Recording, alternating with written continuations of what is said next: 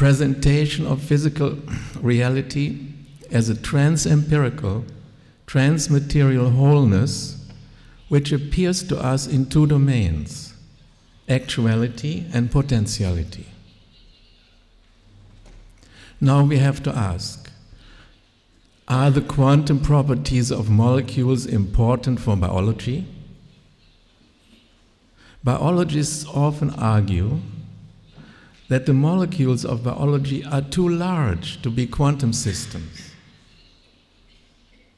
But chlorophyll, hemoglobin, they are large molecules, and they are colored. That they are colored shows that they exist in quantum states.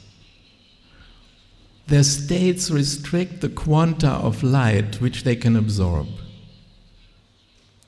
If there were classical particles, not quantum molecules, they would be black. By jumping from one state to another, molecules can only exchange energy quanta. Energy quanta in terms of light means certain colors. In the 80s, the first quantum chemical calculations of the structures of dipeptides were performed in my research group. Peptides are the building blocks of proteins. The calculations yielded structural trends for proteins which cannot be obtained by classical computational methods. Such methods treat proteins as systems composed of classical particles. These systematic geometrical variations are experimentally confirmed quantum effects in the structures of proteins. The conclusion is, large molecules too are quantum systems. We should treat them with respect. A triviality which I mention aside, an essential element of Darwinism is the claim nature does not make jumps. In reality, it makes nothing but jumps, quantum jumps. This is not an overwhelming piece of wisdom, but an example of how uncomfortable the classical perspective is. Nobody knows when it will lead to an error. For example, Richard Dawkins writes about mutations. The question of whether mutation is really random is not a trivial question. Mutations are caused by definite physical events. They don't just spontaneously happen. In this, Dawkins omits an important degree of freedom that molecules have. Namely, they can undergo spontaneous changes of state which have no discernible cause in the empirical world. From this we have to expect there must be spontaneous mutations. As it turns out, such mutations do exist. Sorry for these technical terms, but depurinations, deaminations of genes are examples. Here I show you a schematic presentation of a gene chain, an RNA chain. One of its sugars, this 5-membered form, and one of its bases, a purine or guanine. Never mind, this garbage. But these molecules, the RNA chains, they exist in cells in the presence of many water molecules. A water molecule can interact with such a chain and sometimes push out this base and leave a mutated RNA chain. The quantum theory of chemical reactions describes such processes in terms of spontaneous transitions between quantum states. There is a state for the undissociated RNA molecule.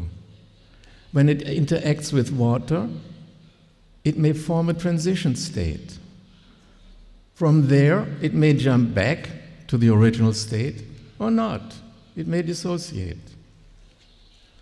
The point is, the jumping from one state to another is not caused by anything. It is not predictable. The system has a certain freedom of choice. Interacting with water, RNA may form a transition state, or maybe not. From the transition state, it may populate the dissociative state, or maybe not. Quantum indeterminacy rules. What a single actual gene will do cannot be predicted with certainty.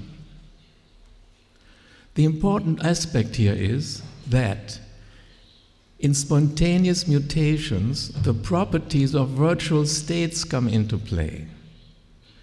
The center of genetic change is shifted away from the empirical realm of the genes into the trans-empirical realm of virtual states. At that point, non-classical principles are potentially important. Nobody can state a priori that such factors are irrelevant. Terence Deacon is a well-known theoretician in the United States. He writes, biological evolution represents us with some of the most dramatic cases of spontaneous order from chaos. Similarly, he writes, creating something from nothing is an important part of what the universe is about. Jacques Monod, Nobel laureate, has described similar views. A completely blind game, he writes, can lead to anything, even to the ability to see. Such views neglect the fact that molecules cannot make transitions from an occupied state into nothing. They can only exchange one state for another already existing virtual state.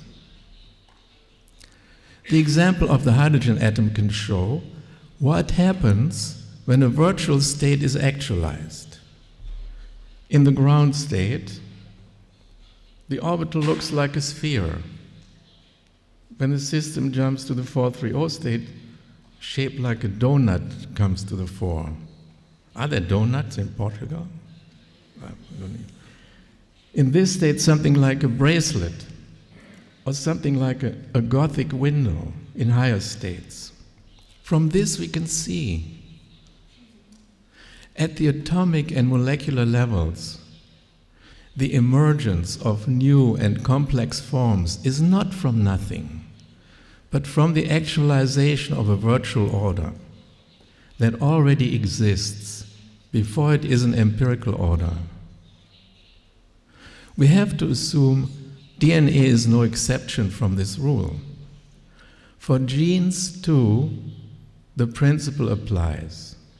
Their future empirical possibilities are contained in their empty states, no matter how they will get there.